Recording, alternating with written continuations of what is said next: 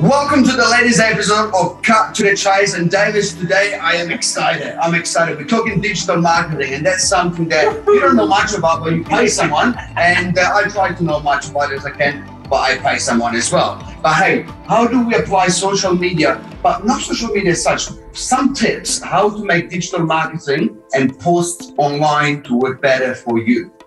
Great. Well, yes, I pay someone a lot of money, but man, is it worth it?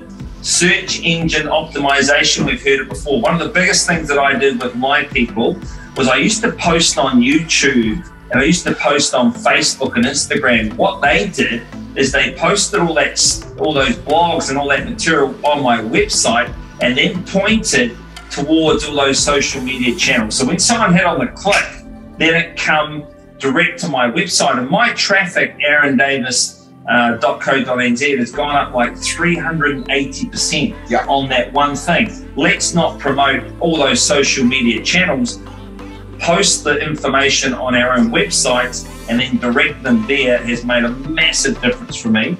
And Google reviews. Google reviews. But before we get to the reviews, and we talked about the pixel before. Once people come to your website, you'll have this thing called a pixel. And what the pixel does, and makes those people follow you around on different platforms such as Google and the Hero and Trade Me. Then you can see the ads on repeat. So it's basically they become a stalker without even them realizing that they're stalking you. Reviews. Let's talk reviews, because man, they are important, and man, there's many ways to skin a cat in this way, in the sense that there's so many different type of reviews that you can get, but it's what you do with them which makes the difference, or doesn't if you do it wrong. Oh, look, and you just got to ask for them, and you've got to be dogged about, I need a review. Like at present, I've got 380 something reviews. There's a few 1 stars in there, but most of them are 5 stars. It doesn't matter. It's credibility for me. When people go on looking for auctioneer, they see Aaron Davis, he's got 300 and something reviews. And there's some big auction houses in Auckland that have only got 10 or 12 reviews. So people just assume I'm better by default just because of the volume of the reviews that I had. So that's been another real winning sort of. And do you ask the reviews on Google, on Facebook? Everywhere. But quite often when I want information, and people want information from me all the time around scripts, dialogues, reporting letters, I say no problem, there's no charge, but all you have to do is send me a review and then I'll forward the information to you. So that's made a real big difference. And I get a lot of strangers now ring me up. I've got no idea who they are, going, "Oh, can you be our auctioneer?" Brilliant.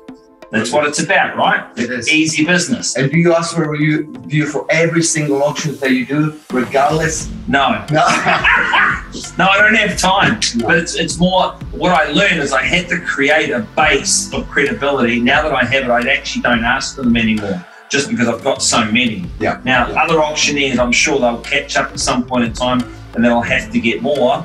But there's a lot of moving parts going on in that world. But man, that Google search optimization, and I've been to my social media people and said, right, Auckland auctioneer in New Zealand, New Zealand's top auctioneer, those key search words, that's costing me about $300 a month. But if people type in those words, I'm coming up. So that's Google Ads. So you pay for that. And obviously SEO is where you optimize your website to come organically. And that takes time, because you can pay for a click, but to actually come organically, that's when you've got to pay an expert and use those words in the text and all of that.